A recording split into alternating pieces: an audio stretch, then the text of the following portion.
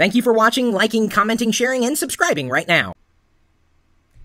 This is iLife 09, or at least a part of iLife 09. This is iMovie 09, and it's kind of important that we show it off right now because as of this date, it's not officially available. But Danny Minnick, and Danny, that's how you say your last name, right? Yep. Hey, all right, I nailed it. Usually I only see your email, so I don't exactly know. I never say it aloud until I actually, talk about your name. Danny got a hold of a copy early due to some fluke in Best Buy's policy. He just walked into a Best Buy and proved that Best Buy had it listed on the website today, so someone walked in the back, picked up a copy of iLife, and handed it to him. So I'll be picking my copy up tomorrow. And this is, of course, iMovie 09. There's, of course, iPhoto. It's iDVD, and then, of course, GarageBand. I think it's the only... Oh, that's so cool! I'm sorry, I'm looking at... I don't know if you noticed up here, and I can highlight the cursor over it. In this area, you can apply a theme dynamically to any video that you're editing. So he's kind of got this comic book style, the unboxing of a Tix clock. Oh, that's awesome. Oh, I know. It didn't take you anything to edit that either. You just, opened up the template. Right. I'm noticing a couple of small changes. I don't know if I'm going to become an iMovie fan. I mean, I really like the classic version of iMovie better. Although there's one feature that I am looking forward to in iMovie 09, and that is specifically the video stabilization, which is something that they borrowed from Shake. They probably lifted the technology directly out of it. Yep, analyze for stabilization was right there. That's important too when you take some kind of short clip or even a longer clip and you want it to be stabilized. You could run something like that. Automatic transitions, interesting. Yeah, I turned them off so I can manually. So in your you've only been playing with it for a little while. In your experience thus far, have you noticed any speed improvements in the iLife suite? No. No speed. No speed Just improvements. functionality. But functionality. Right. Do you feel you got $79 worth of functionality out of this? Oh, yeah.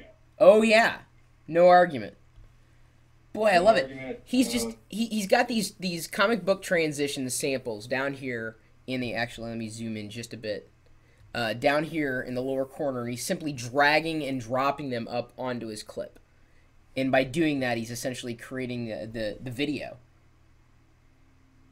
It's automatically creating these transition points, throughout the video experience.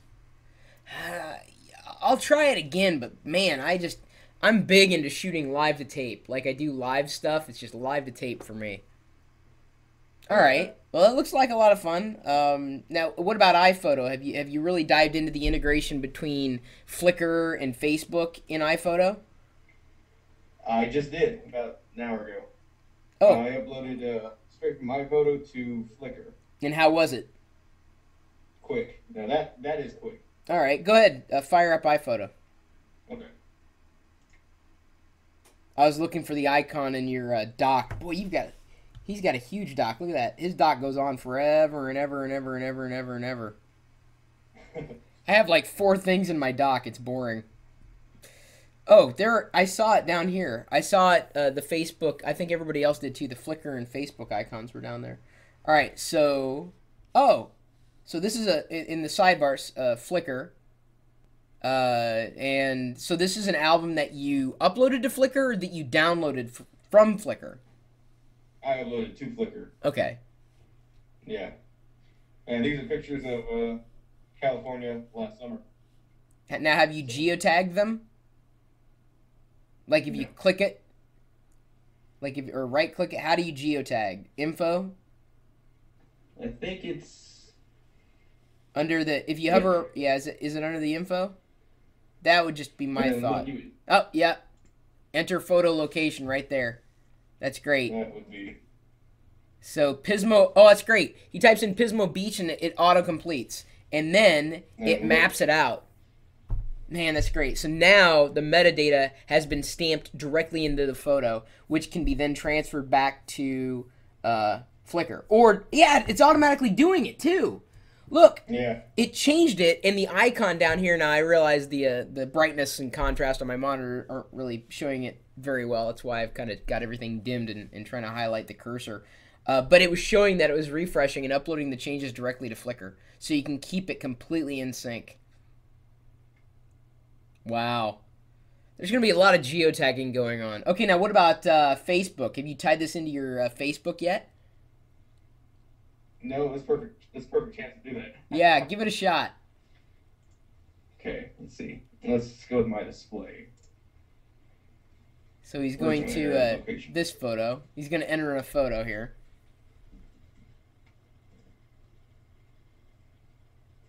So he's entered the... that's fine. Nice transitions. Do you want to set up iPhoto to publish to Facebook? So he's going to press set up. It launches a window where he logs into his Facebook account.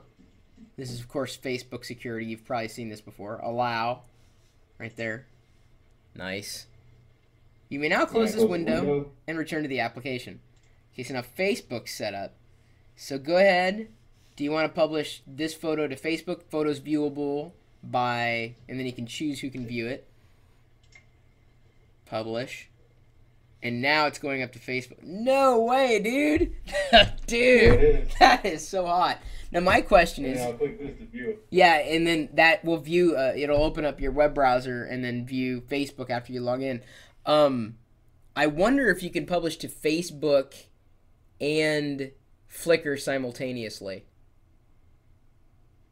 Let's try. I don't know, dude. That'd be kind of...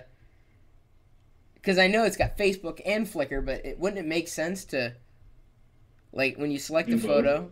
Yeah, go ahead and select a photo. Like, do the January. Yeah, because it's got... but the buttons are highlighted. Down in the bottom, you got Mobile Me, Facebook, Flickr, and email. I don't see why it wouldn't. Interesting. And then, of course, you've got, you know, the face recognition. Have you tried that, too, in iPhoto yet? Not yet. Oh. Boy, this is great.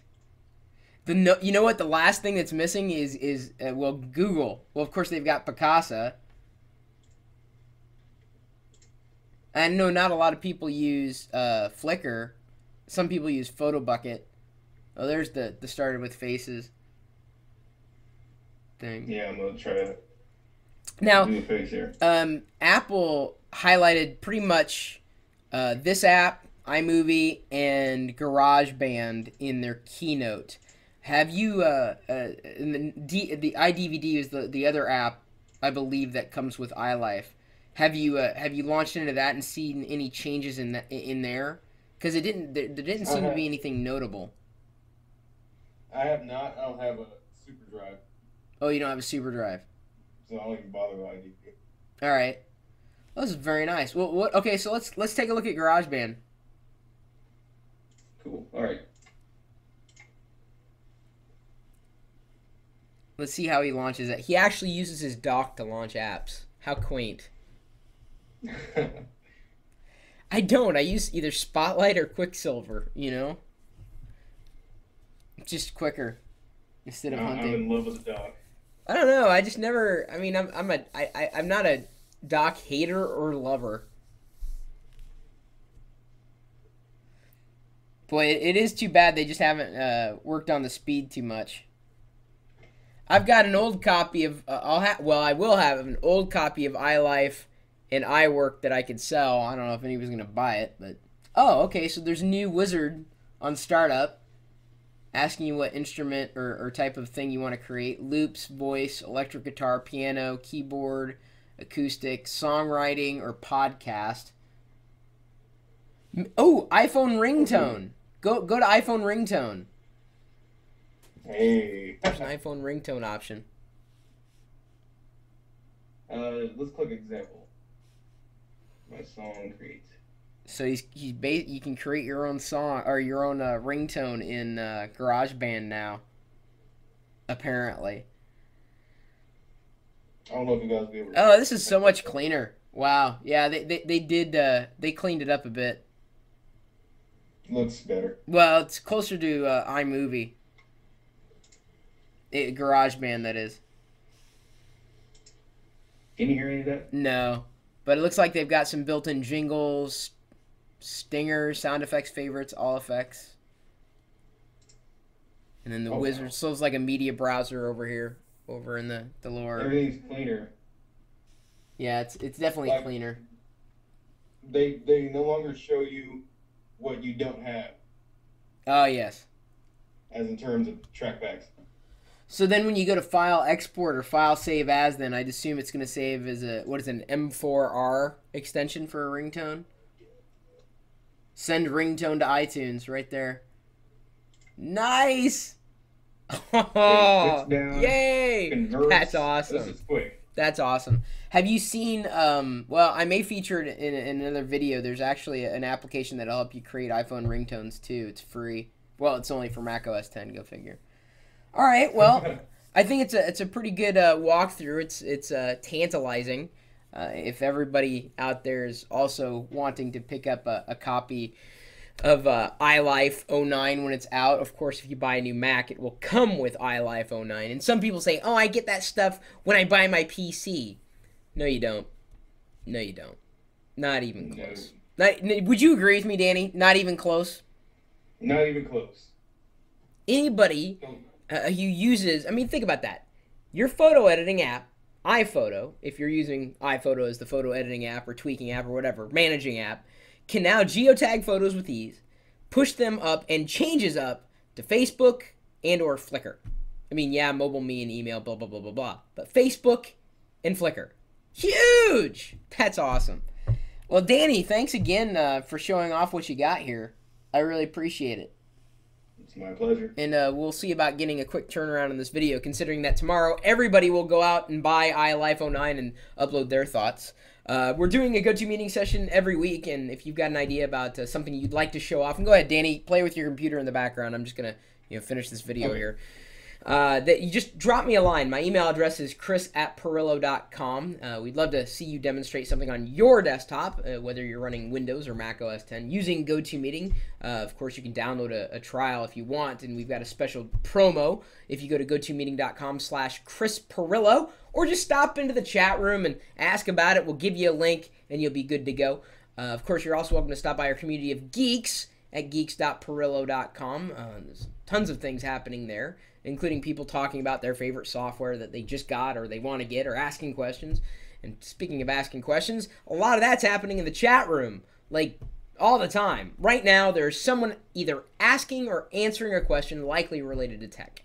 And that's what we're talking about for the most part. 24 hours a day, 7 days a week at live.pirillo.com. We'll see you later.